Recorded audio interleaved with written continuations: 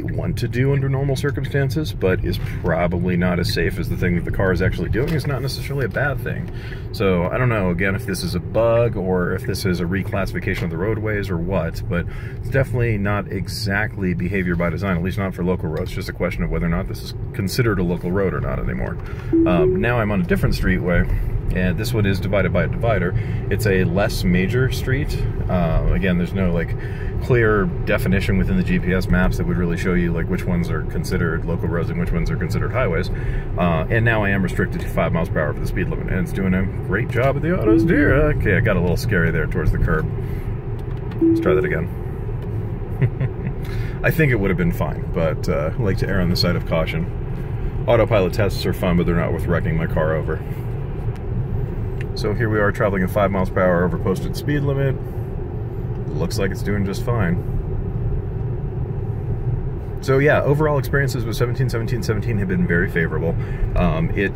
With each new firmware version that comes out, I would describe it as the car is able to steer, whoop, not that lane. Okay, there it is trying to take the turn lane because it got confused as to which side of the road it should be, or which side of the lane it should be favoring. So it ended up favoring the left-hand side instead of the right-hand side, and it tried to take the turn lane as a result.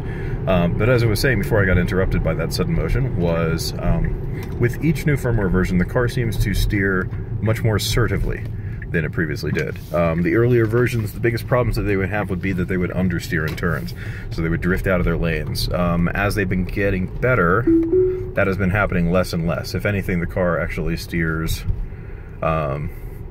not quite 100% in every instance, but when it does screw up, it does tend to screw up in an understeer as opposed to an oversteer. Like, I don't see it really like drift over the center line. It is much more assertive in terms of hugging that center line though when it's turning. It's currently in auto steer at 35 miles an hour, and it's doing a great job. Let's see, it might actually take the turn lane. Nope, not this time. So in this case, we actually do want to take the turn lane because that's the direction I'm going in.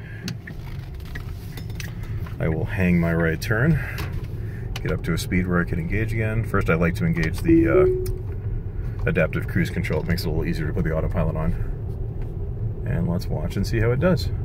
This is actually the same roadway that we started the video on, just a different section. So 30 miles per hour, local road auto steer, and it is steering like a champ.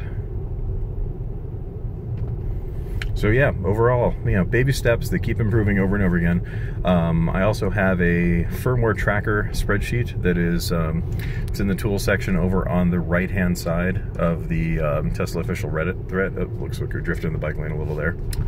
That I'm using to track deltas between Autopilot 1 and Autopilot 2 cars in terms of features. And with every new version that they come out with, they keep getting closer and closer. So baby steps, it's getting better every day. We'll just keep tracking the updates and keep testing it every time they come out. Thanks for watching.